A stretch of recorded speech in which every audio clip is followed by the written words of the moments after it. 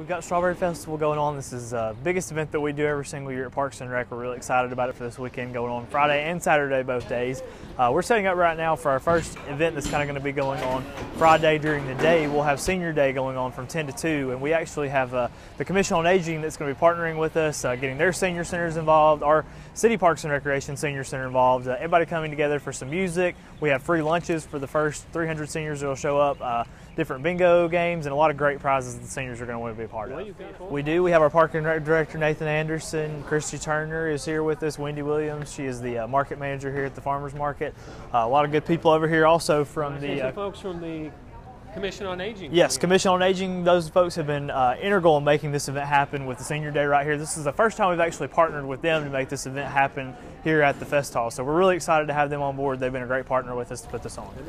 Well, it may be a little bit rainy, and again, for Senior Day, we're right here under the Farmers Market the entire time. And actually, I think tomorrow, Tim, Friday afternoon, we're really kicking the event off at 3 o'clock for just the general public, and it'll go from 3 to 10. And I think tomorrow afternoon, the rain's probably going to let up. We'll have some better weather. So really, it should still be a good afternoon for everybody to come out. We'll have all kind of stuff going on around Depot Park. The streets will be closed off with all the activities and things going on starting Friday afternoon.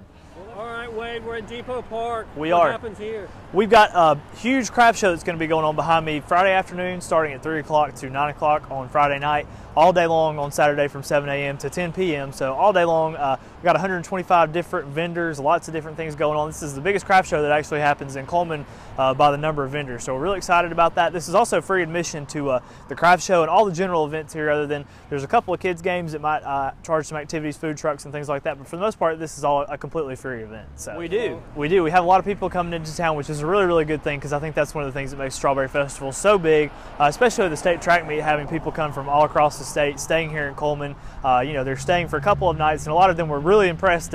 We had this huge, big festival going on a couple of blocks away from the state track meet, so it's a great opportunity for them to come out and enjoy some of the strawberries, the kids' activities, the craft show, car show, live music, all of the events that we have going on. And also, we've got a schedule, Tim, on our Facebook page, actually on our website too, of all the activities when they're going on and that sort of thing. The Kids Zone is actually going to be right across the street from where we're standing out here at Depot Park in the Economic Development parking lot. A lot of cars over there right now, but we'll pretty soon start taking that down, putting some inflatables up. We've got a bunch of different kids rides, activities, games that'll be going on right there, as well as some food trucks around there, and that will be available the entire festival, again 3 to 10 on Friday and 7 a.m. to 10 p.m. on Saturday. So what are we going to have? We're going to have a lot of basically anything Strawberry Festival. Strawberries you can think of to tie in with the Strawberry Festival. We'll have strawberry shortcake, strawberry ice cream, homemade strawberry ice cream, different strawberry shakes, strawberry drinks, daiquiris, margaritas, anything strawberry you can think of. It'll pretty much be available here for you Friday and Saturday.